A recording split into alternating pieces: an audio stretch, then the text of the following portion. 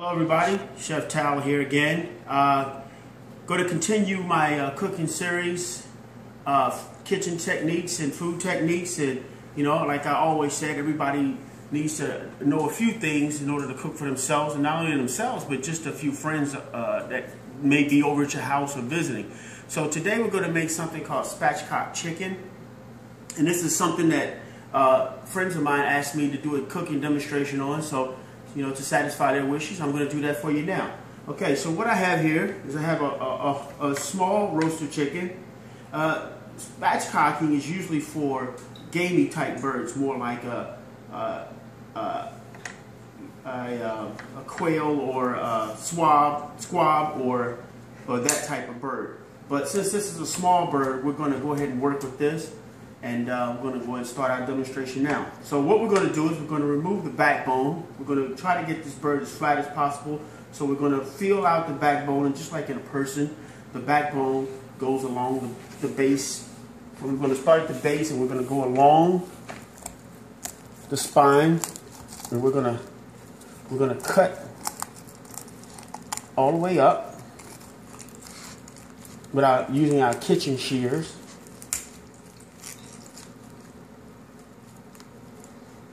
Okay, as you can see, we got a few organs in there, a few lungs that we're going to take out. And we're going to go ahead and start on the other side. We're going to work our way up.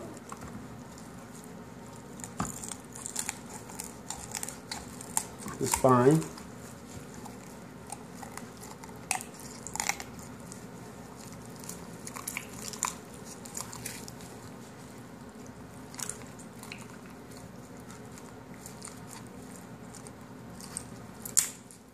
There we go.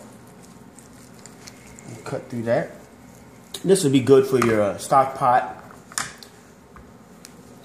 as I must say it in the restaurant terms.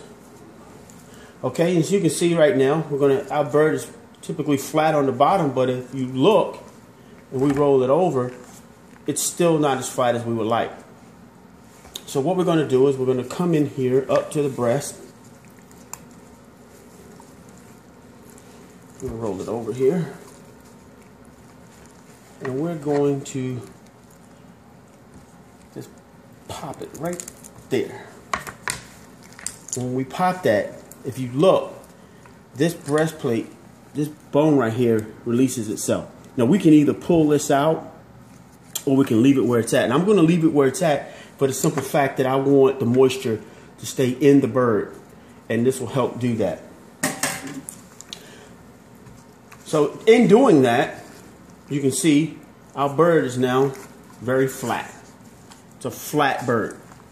So before we fold the legs out, we're going to take our fingers and we're going to gently work the skin. We're not taking it off, we're just going to work it so we can get a cavity in there. And the reason why we're doing that is because we want to come over to our next workstation. Remember cross-contamination here, people. You don't want to contaminate anything. So we'll come over to our next workstation. I got some fresh herbs in here. I have some cilantro, some dill, some fresh garlic, a little olive oil, some green onions, and some thyme. Okay? Now we're going to place this on. There we go. Make sure we get all that inside there. Okay, and we're gonna grind this up.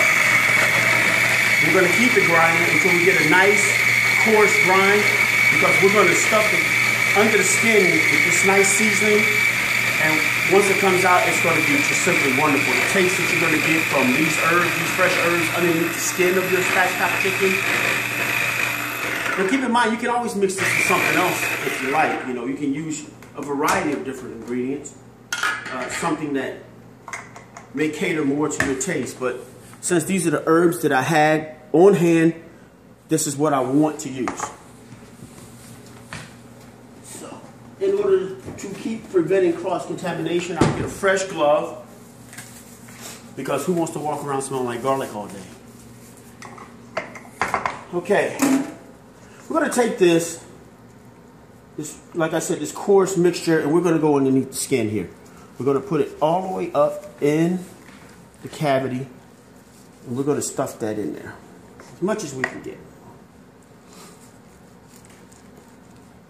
And I wish you all had smell-o-vision right now, because the smell that's coming off these fresh herbs is just unreal, unreal.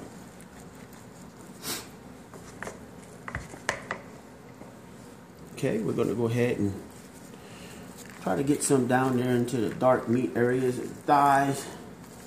We're going to work it in. We're going to work it in as much as possible. I got my oven preheated to 350 degrees right now. It is all ready to go. But most importantly, I have my broiler ready, because this spatchcock chicken is going to go on the broiler. We're going to get some nice lines going on there. Okay, we're going to go ahead and turn these wings up and over, just like so. Because we're trying to get this chicken as flat as possible. So we're just going to go ahead and just put those over. Now let's look at this bird. We're going to take this bird and we're going to put it onto the broiler. We're going to get our nice lines going. And once we get the nice lines going, we're going to go ahead and turn it over, and then we're going to into the oven to go. But before that, I got some beautiful, I got a little smoke coming off my broiler here, so I'll turn that on. I got some rendered bacon and duck fat that I saved, and I think that will add a nice, give the skin a nice crunchiness to it, and we're going to add some flavor to it. We're going to add calories, but you will appreciate this. If you have any rendered fat you would like to try, you know, I get some off lamb. We're going to give that a nice coating. We're going to flip this over, and we're going to go skin down first onto the broiler.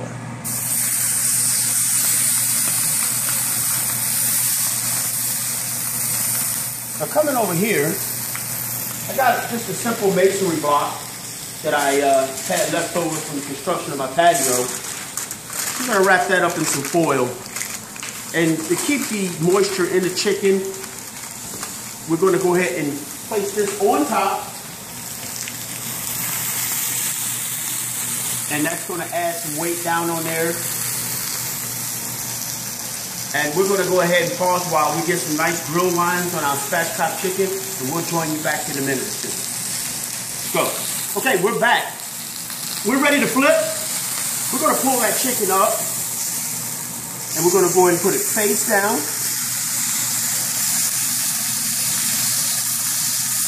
And as you can see, we got a nice char on here. The fresh herbs are looking just wonderful. We got a nice crispiness to the skin. And now we're going to seal in all that deliciousness underneath. I've never wanted to finish anything on a broiler or on a grill or even on the stove for that matter. I always like to go ahead and just seal in those succulent juices, transfer it to a baking sheet, and then put it into the oven to let it finish cooking there. Because I don't like overchar. I see a lot of people, they go for the overchar, and then when people bite into that, they get that charry carbon taste in their mouth. And we're not going for that today, or any day for that matter. But what we are going for are these beautiful grill lines that we have here. And you can see that the goodness of this chicken is sealed in.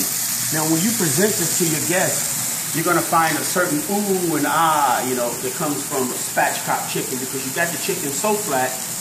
And it's one thing I always like to do, because it's easier to prepare. Easier to slice and serve that way. So, it looks like we're going to be done here, because our broilers are nice and hot. So what we're going to do is going to turn those off. And if my producer cameraman will come a little closer, we're going to go ahead and lift. We're going to transfer it to this baking sheet. We're going to put it in that 350-degree oven for about 25-30 minutes. And we're going to try not to get in there a lot of hot spots on there. Okay, it's up. We got our wings are going to go back underneath.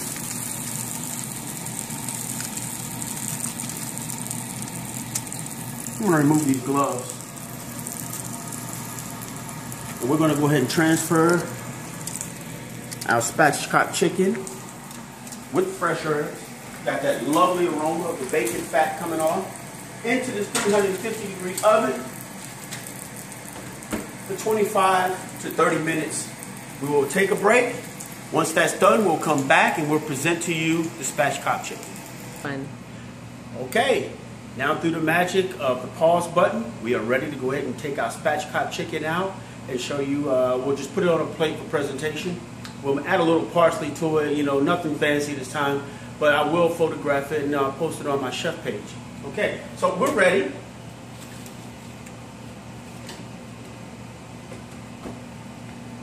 And I'll go ahead and give you a look of that on the pan. And you'll see that the broiling lines are still there, very prevalent on that breast, with all the great spices that we added earlier when we did the broiling process. So what we're going to do is we're going to bring it on over.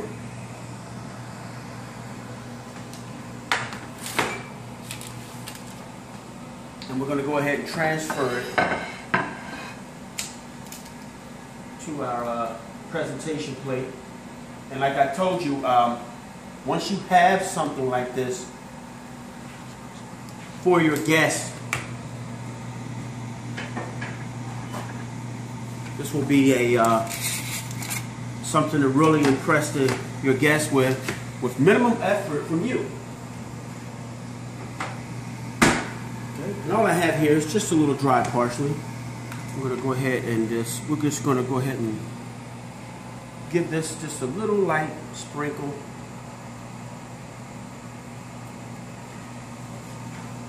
We're going to serve this with something like a salad, something nice and refreshing that you would normally do on a day that you barbecue. And this is our lesson in Spatchcock Chicken. Once again, I'm Chef Tal. Check out my YouTube page. All right, check out Chef Tal on Facebook. Until next time, happy eating, and remember, fresh is always better.